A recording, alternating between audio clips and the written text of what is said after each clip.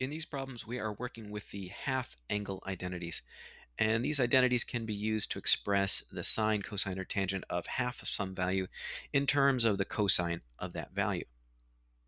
So this first one says find the exact value of the sine of 67.5.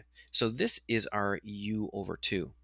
What we want is to find the cosine of u. That's what we need to know to fill out this formula here. So we need to double this first to get u. So 67.5 times 2 is going to be 135 degrees. Now this we can take the cosine of, and we'll have this necessary chunk in here. So 135 degrees is 3 pi over 4. The cosine is the x value. That's a negative square root of 2 over 2. So that's cosine of u. Let's go ahead and plug it into this formula. You'll notice these say plus or minus in front of them.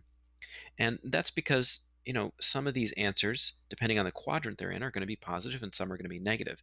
We can know whether this is going to be positive or negative from the beginning. This is the sine of 67.5. That is between 0 and 90 degrees. The sign is positive there. So our answer is going to be positive.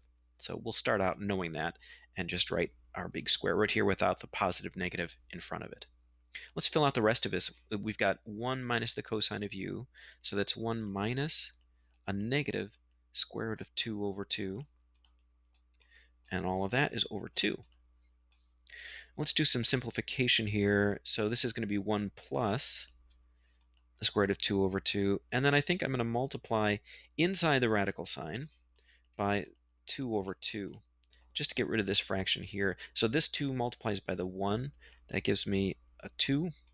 And it multiplies by square root of 2 over 2, which just gives me square root of 2. That's a little simpler. On the bottom, this 2 multiplies by that 2. That gives me a 4.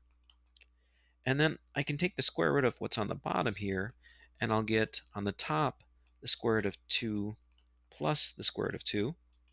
And on the bottom, just 2, because that's the square root of 4. And I think that's about as simple as we can make the exact value there. Let's try one more of these for practice. In this one, we're starting with the cosine of 15 degrees. So that 15 is our u over 2. We're going to use this formula here instead of the sine formula like we did last time. So we'll need the cosine of u. To get u, I just multiply that 15 by 2, so that's 30 degrees. And so 30 degrees is pi over 6, and the cosine there is the square root of 3 over 2. Now, we've got that positive, negative, and the big square root. We can know this is going to be positive. 15 degrees, again, is in quadrant 1, so this is going to be a positive value for cosine. So we know this is positive. We'll just leave it like that. And then we've got 1 plus the cosine of u. So 1 plus the square root of 3 over 2, all over 2. And just like last time, underneath the radical sign, I'm going to multiply by 2 over 2.